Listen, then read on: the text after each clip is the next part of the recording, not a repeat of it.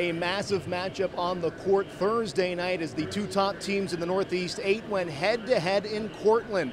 Lakeview is unbeaten and ranked 6th in the latest statewide Division III coaches poll. As for Girard, they're ranked 16th in the latest Division II poll, looking to avenge an earlier season loss to the Bulldogs.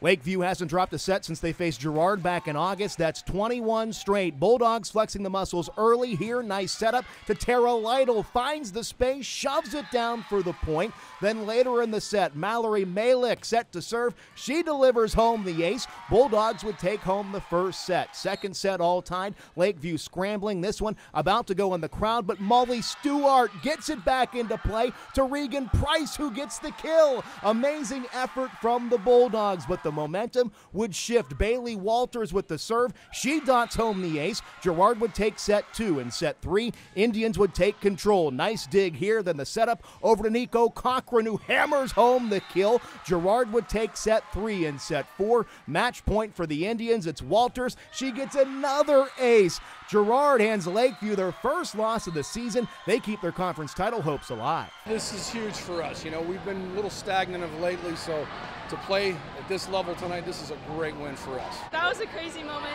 I mean, we really wanted it. We pushed harder than them, and we wanted it more. That's all I can say. We made every point count and took it one by one. In Cortland, I'm Josh Furketic.